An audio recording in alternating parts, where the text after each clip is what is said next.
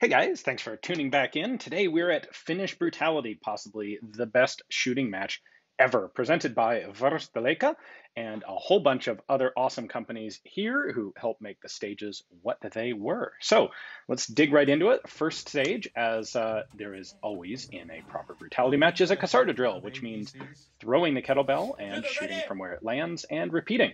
Now this time it's called the Casarda Off-Road.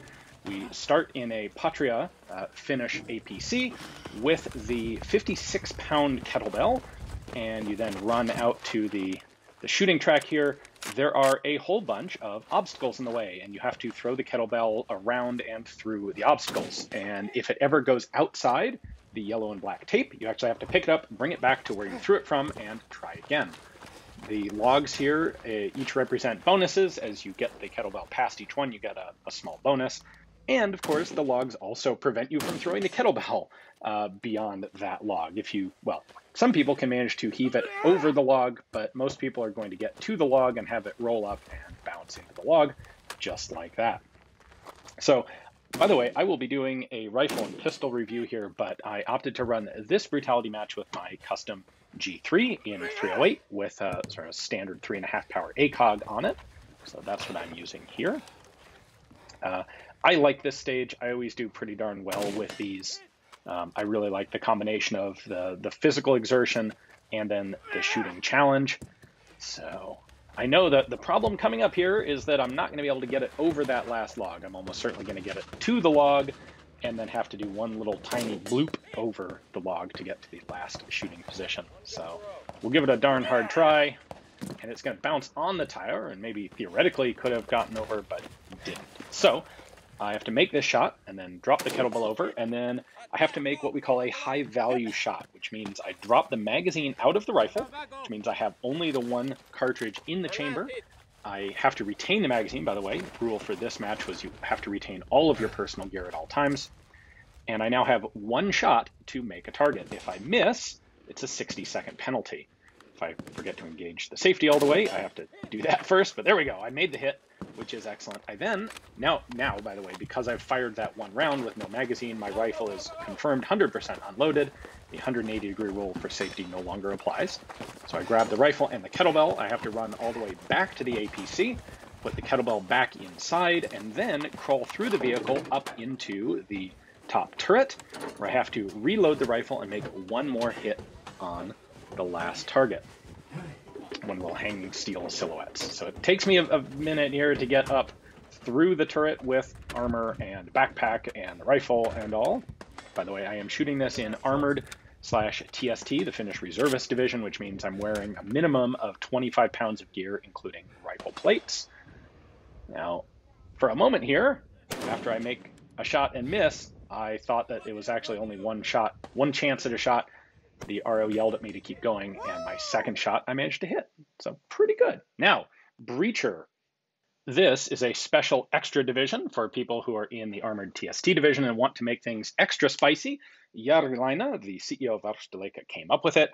After every stage, you do a physical evolution. Is everyone ready?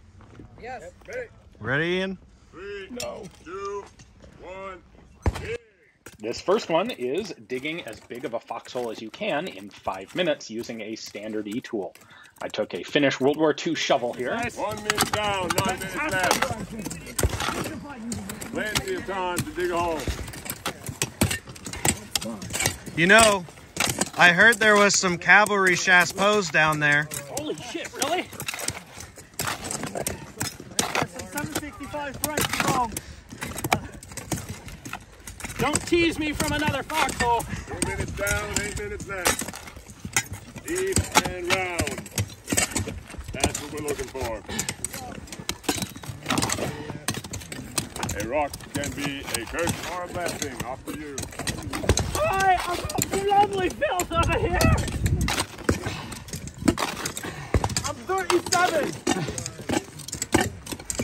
Now, the way this was scored was cylindrical volume of the hole. So they measured the diameter of the hole by the shallowest part of the hole, depth and diameter. So scientifically, mathematically, The radius is much more important for the volume than the depth, so I tried to make this as wide of a hole as I could get and have a nice, even, flat bottom to it. And that tact actually worked out pretty well. These, by the way, were actually really fun exercises. They were exhausting and they sucked to do while you were doing them, but we all got to do them together. It was a fun chance to really kind of build camaraderie with everyone else on the squad. 30 seconds. This is the feeling. Let's go.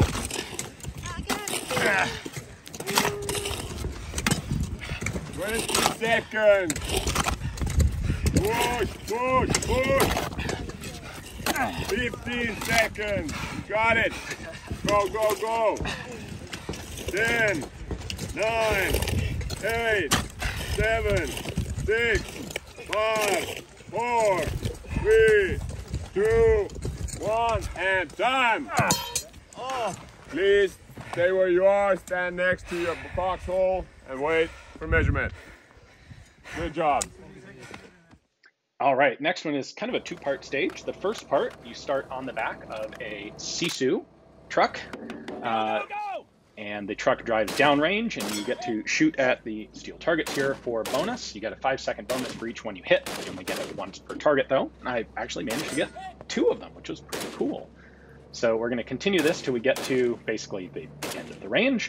Then you get to reload, dismount, and your time actually starts when you step into the starting box. You then have a series of shooting engagements.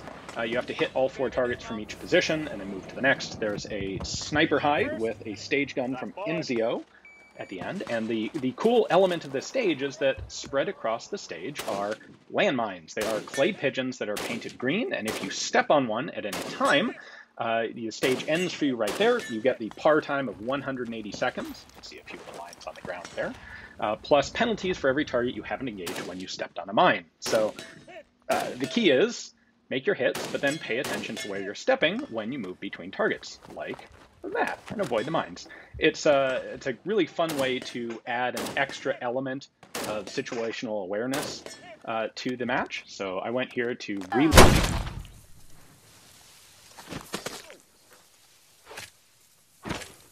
Oops, I stepped on a mine. Yeah, noobs, eh?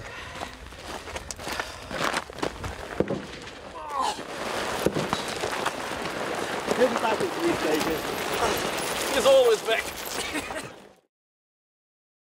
3, 2, 1, go.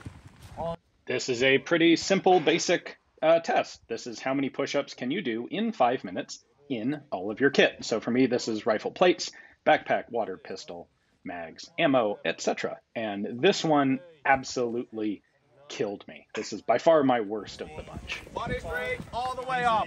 13. 16. 4 minutes left. Good technique, good technique. Come on, get to 20. You can do it. Breathe, yeah. 25. Halfway there. Great 2.5 success. minutes left. Come on, guys. I don't practice weighted push-ups. I do push-ups, but not a ton of them, and this completely turned my arms into little noodles. 33. That was good. Maybe going faster, easier. Ready to the last trip. Yeah. Sorry. 1 minute. You got this. 34. 3 more. 3 more. 38. Let's go. Once, let's go. You can do it. You can do it. Quickly. Come on. 39. 1 more. 1 more. Come on, you got this, Ian. 1 more. 40. Go, come on. Come on.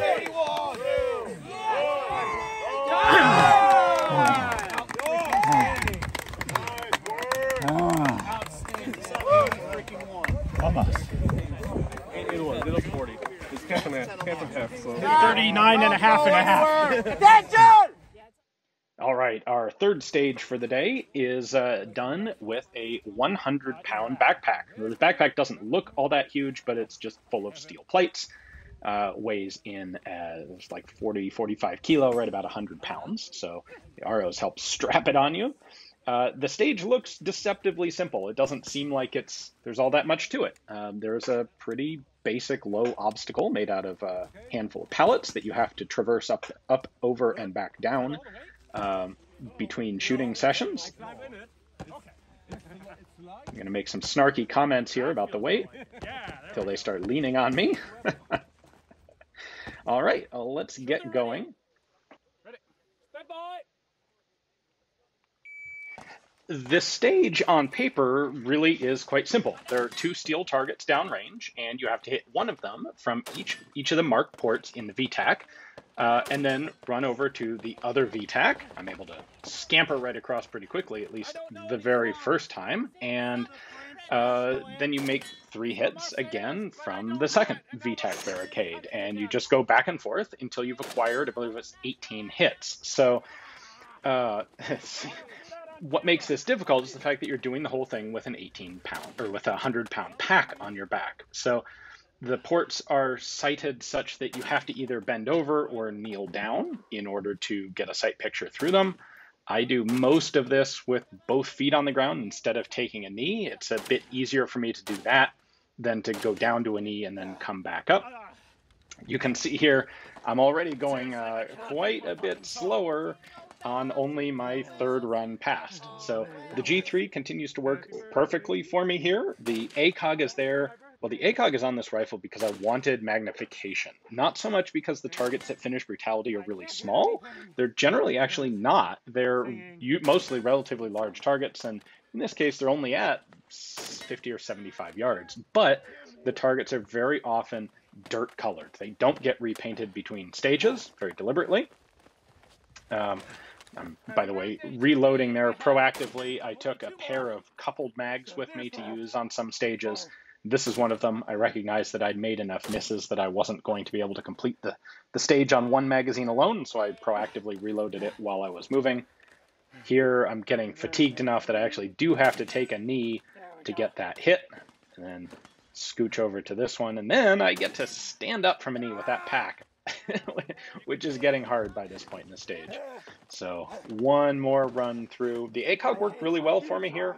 3.5 power is a really nice balance between being able to see targets better, but not having such a small field of view that it's hard to find your targets. And last shot, oh, last hit. There we go. Not too bad, really.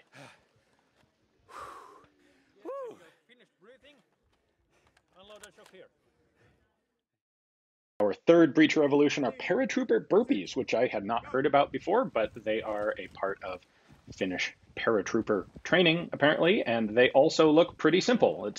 That's one, by the way. Lie down on your belly, arms out, stand up, arms up, lie down on your back, arms out, stand up, arms out. That's one.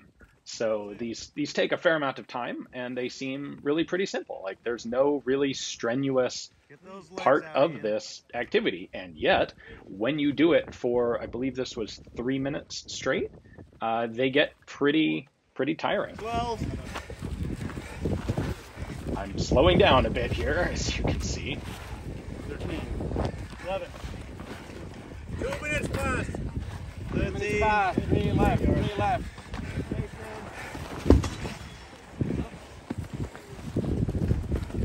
14. 14. 17. Let's go, let's go, let's go. 16. Breathe.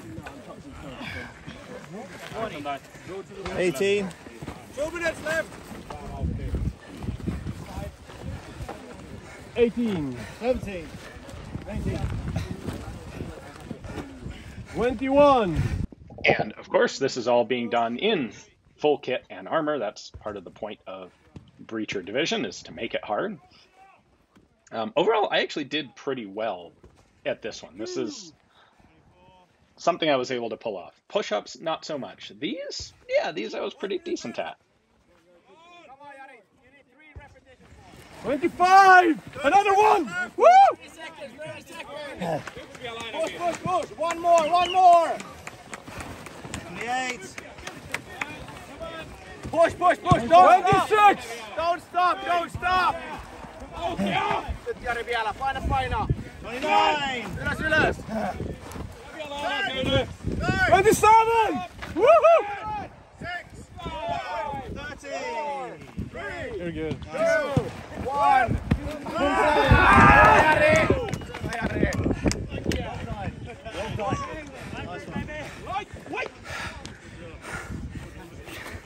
I think you beat Yari.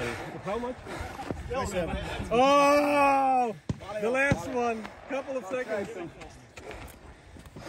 See, Yari started slow and saved his energy for the last ones, and he exploded. Yari got the last one right at the last second. How's that feel? Feels so much better than running. This was perhaps one of the coolest stages of the whole match, I think. So, combination, some rifles, some pistol, and you had to treat a critically injured casualty in the middle of the stage. So, it begins with this run over to the far bay, load your rifle, and engage a couple of steel plates. Nothing particularly difficult or complex here, just a couple of target engagements. 308 really rings these plates at relatively close range. Now, keeping your rifle pointed in a safe direction, you're going to ditch the rifle on that box and then attend to the casualty, who's here with an amputated leg. You use the tourniquet on him. You have to open it completely up and wrap it around his leg. There's a marked spot where you do it. Coming for you, and I'm really good at this.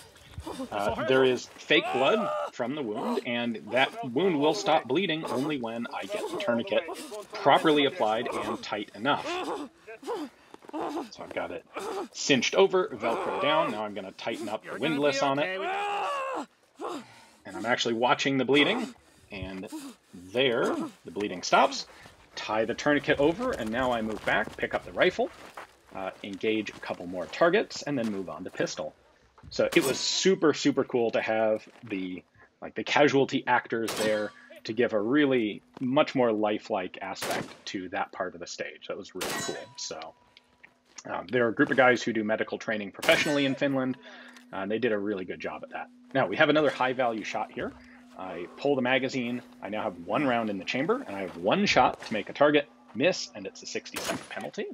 I made it. Now I have to retain the rifle, which I'm going to do just by slinging it, draw a pistol, and engage the dueling tree here. So this is the first time the pistols come out in the match. I used a SIG M18 with their new Romeo M17 red dot, and I will have a full video on what I think of that red dot and the pistol and how it all worked for me, but doing fairly well here. I don't have a whole lot of trouble clearing this dueling tree. A couple of misses, but overall, not bad. There it is. Very happy with my place on this stage. Next breacher evolution is window entry. Jump over this fence. Seems very simple. Over and back counts as one. I like jumping. I'm pretty good at jumping. I figured this should be pretty easy for me, but surprise, surprise, it got a lot harder as time went on. I believe we had 2 full minutes for this one. How many can you do in 2 minutes? I kind of start to slow down here. Things get a little sluggish and a little clumsy.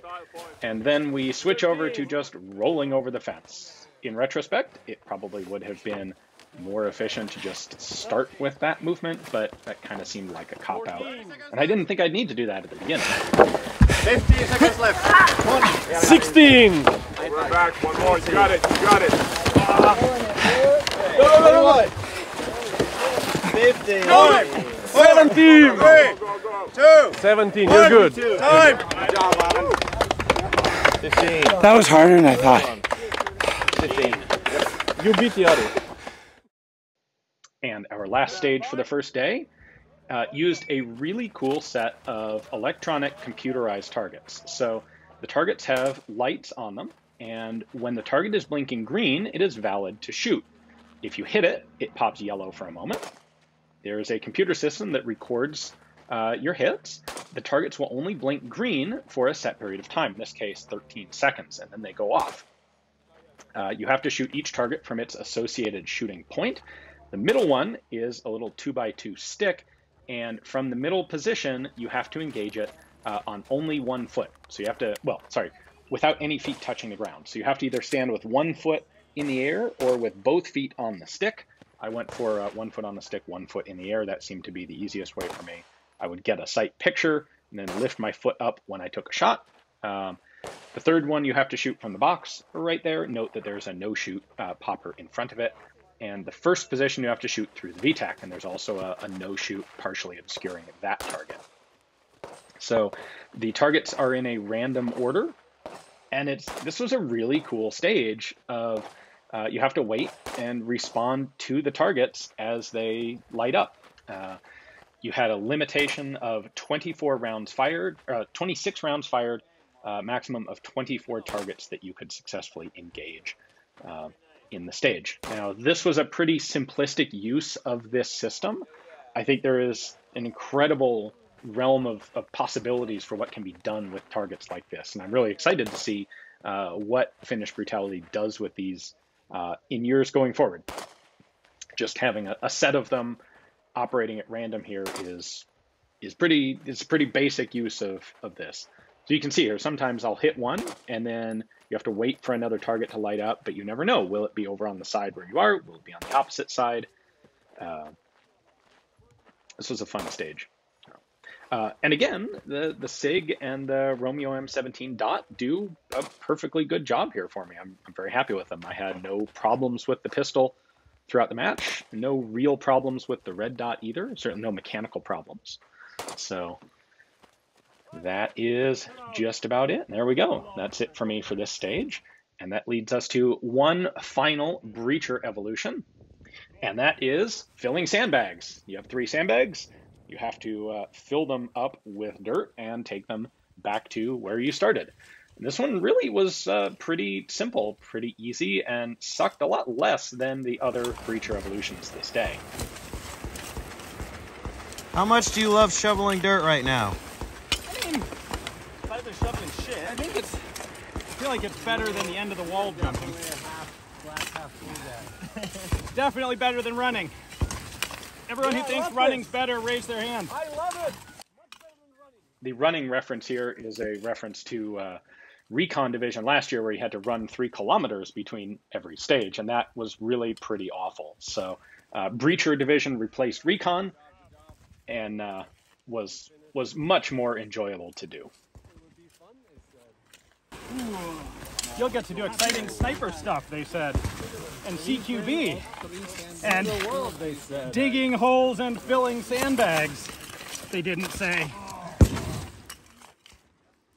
This one really was sort of an outlier in Breacher, in that I felt like you couldn't really get completely physically gassed out from doing it, because there was an element of finesse that you had to get the dirt into the sandbag, and that prevented you from just, going all out super fast. So definitely a physical thing, and we were being timed on this, so fastest person wins. But you have to be careful. You have to be able to get the dirt into the sandbag. If you go too fast and end up dumping all the dirt around the sandbag and it doesn't actually go in, well, it doesn't really do you any good. Gotta take the same number of trips. I'm not carrying 3 of these at once. Giga is, but I'm not. Giga's like that, though.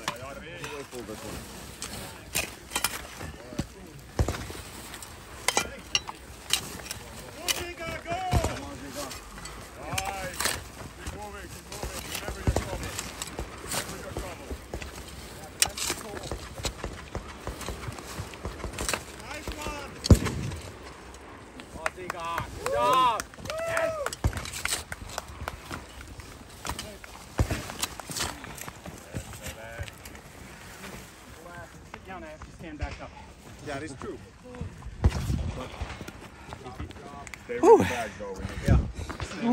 That was legitimately the least worst one yet. All right, that's day 1 down. 5 stages, 5 breacher exercises. I am so ready. Woo. And it's candy wrappers.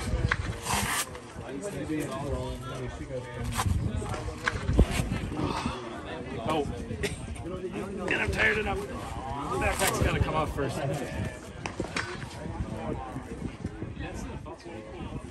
Ah.